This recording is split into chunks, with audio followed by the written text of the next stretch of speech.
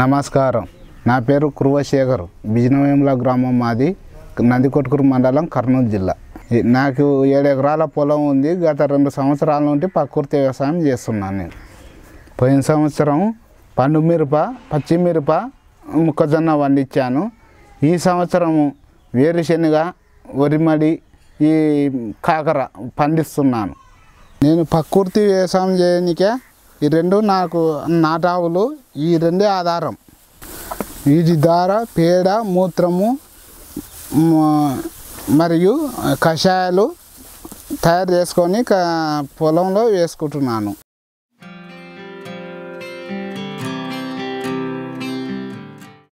ఈ విధానంగా భూసారము పెరిగి పంటలు బాగా వస్తున్నాయి. ఈ విధానంలో కాకర పంటను వేయాలనుకుంటున్నాను. ఈ కాకర పంట పండించే విధానంలో విత్తనం శుద్ధి ముఖ్యమైనది. కాకర విత్తనాలను ఎలా విత్తనం శుద్ధి చేయాలో చేసి చూపిస్తాను. విత్తనం శుద్ధికి బీజామృతం కావాలి. దాన్ని ఎలాగ తయారు చేస్తానో చూడండి. ఇప్పుడు విత్తనం శుద్ధికి 20 లీటర్ల నీళ్లు, 5 కేజీల ఆవు మూత్రం, 5 కేజీల నాటు ఆవు పేడ, 50 గ్రాముల సున్నము, పిరికెడు పుట్టమట్టి కావాలి.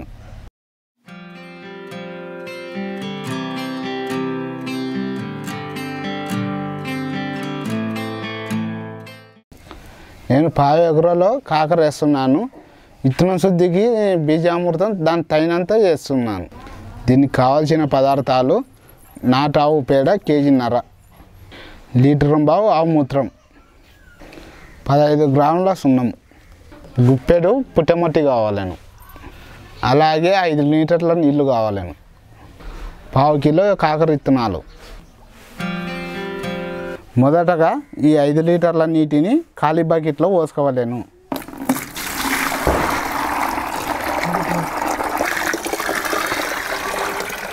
అలాగే 5 లీటర్ల నీటిలో లీటర్ బావు ఆవు మూత్రం పోయాలి.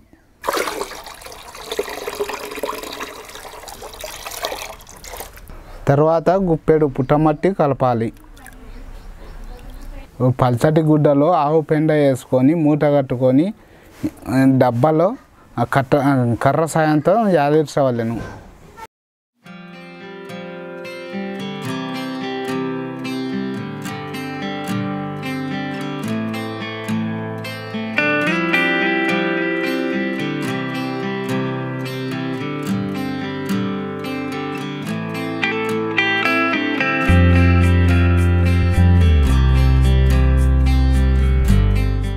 ఇలా కట్టినాక ఆవు పెండను ఈ మిశ్రమంలో పూర్తిగా మునిగేటట్టు ఉంచాలి.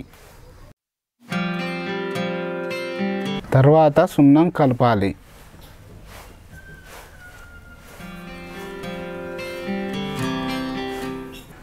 ఈ సున్నం కలపడం వల్ల ఆవు పెండలో ఆవు మూత్రం ఉన్న ఆమ్ల గుణాన్ని తగ్గిస్తుంది. తర్వాత సవ్య దిశలో కర్ర సాయంతో కలపాలి. ఇలా చేసిన తర్వాత ఈ మిశ్రమాన్ని 12 గంటల పాటు నీడలో ఉంచాలి.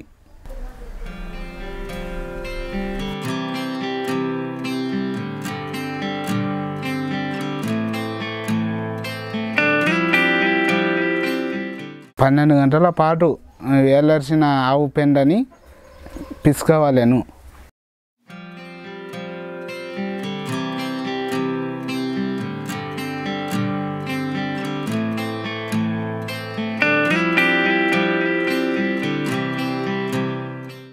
పన్నెండు గంటల తర్వాత ఇలా చేయడం వల్ల బీజామృతం తయారైనట్లే. తయారు చేసిన బీజామృతంతో ఎలా విత్తనం శుద్ధి చేసుకోవాలో చూద్దాం. ఈ కాకర విత్తనాలను బీజామృతంలో 10 నుండి 20 నిమిషాల వరకు ఉంచవలేను.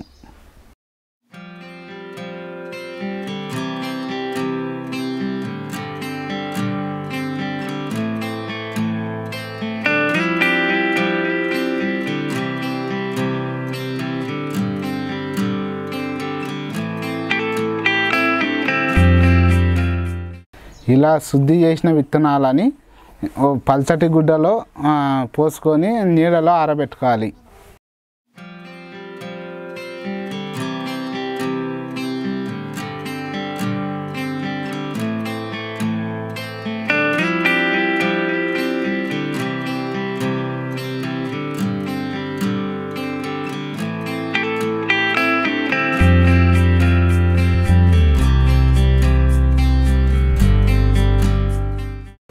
బీజామృతంతో విత్తనం శుద్ధి చేయడం వలన విత్తనం మొలక బాగుతుంది.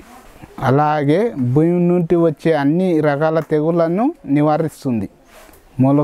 మొలకెత్తిన 20 రోజుల పాటు ఏ తెగుళ్ళు ఆశించదు.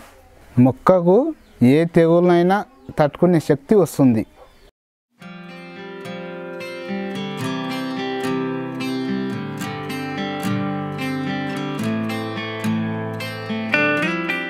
ఈ ప్రకృతి వ్యవసాయం వల్ల తక్కువ ఖర్చుతో ఎక్కువ లాభం పొందుతున్నాను. కాబట్టి నాలాంటి రైతులను ఇలా చేయాలని కోరుచున్నాను. ధన్యవాదాలు.